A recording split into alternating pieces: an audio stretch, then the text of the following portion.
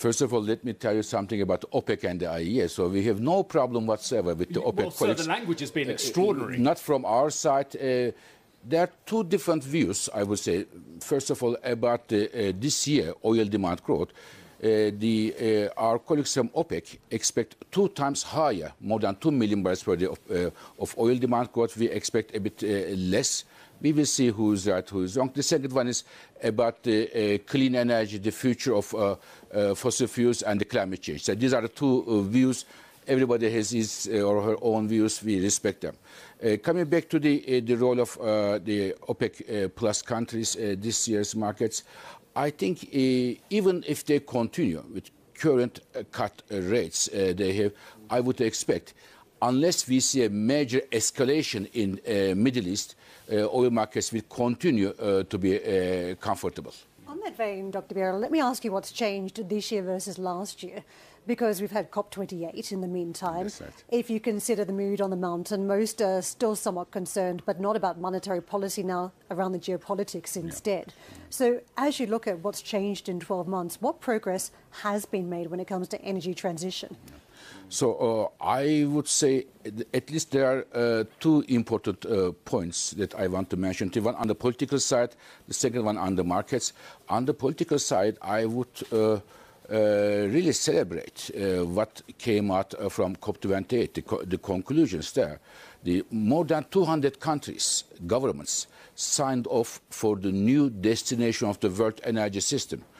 Tripling of the renewables, energy efficiency growth, methane reduction, and most importantly, more than 200 countries signed off that the world needs to move away from fossil fuels. Yeah. We've only got a couple of moments left, but I didn't care about that declaration so much. I thought it was a lot of headlining, but what I really cared about is the fact that the oil companies were there making substantial declarations on methane, on oil and gas decarbonisation strategy as well. I think it was under the hood that I cared about rather than the big headlines. So you believe in the oil companies rather than the governments, 200 governments, of course.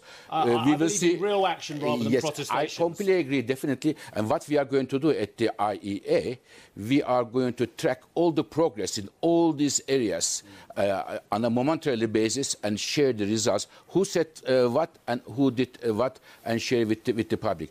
But one thing we shouldn't forget, the second point about in the last 12 years, we have seen, for example, renewables increased in 2023 by a big growth of 50%, 50%, big growth from one year to another. And this is not coming from as one mating from Europe or US mainly. It is coming from China, India, Brazil, of course from US and Europe as well. There is a very strong, unstoppable growth of clean energy, renewables, electric cars, heat pumps, and others. When it comes to the COP28 result, I really wouldn't underestimate this, that more than 200 countries signed off that they are going to transition away from fossil fuels. We will ask them, everybody will ask them, you signed this and you are doing that, how come? Yeah.